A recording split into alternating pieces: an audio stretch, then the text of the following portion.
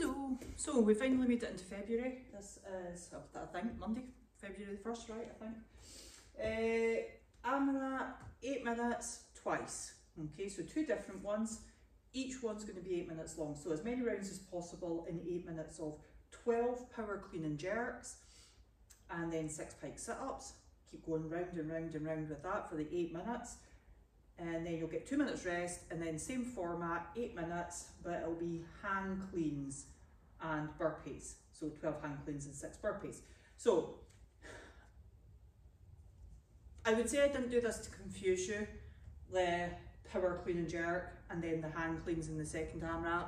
I definitely didn't do it to confuse you, but you might find it confusing. Okay, so pay attention. Power clean and jerk. Okay, so your power clean goes from the floor to your shoulders. Okay, so from the floor to your shoulders, there's no squat. And then the jerk is overhead. Okay, so that'd be 1 rep. You can do it with 1 rep, one weight obviously.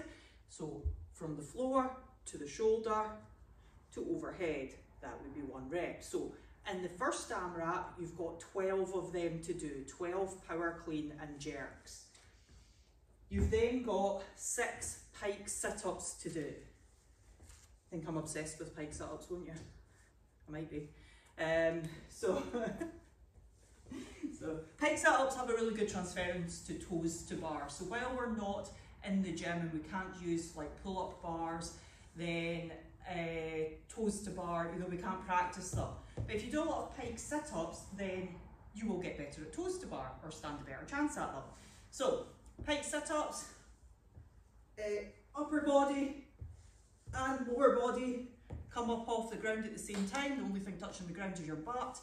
If you can't do any pike sit-ups, then you can do leg raises, or you could do V-tucks where you could sit your hands behind you if you need to make them easier. So the first AMRAP has the power clean, which is floor to shoulder with no squat and then overhead.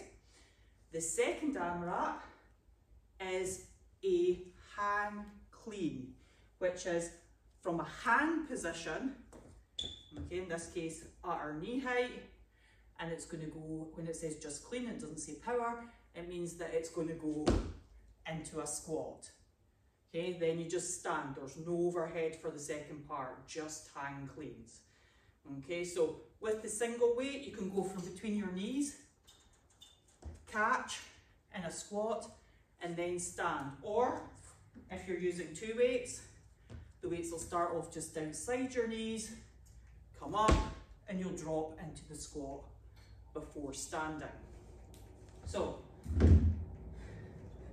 power clean, floor to shoulder, no squat, hang clean, from the knee, not the shoulder, from the knee, not the floor, but this time you catch in the squat.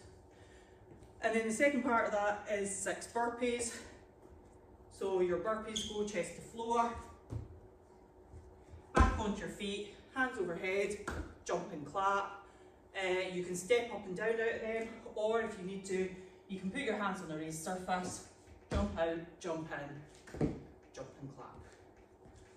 So a bit of practice figuring out what the differences are between power cleans, hang power cleans, cleans. There's so many of them.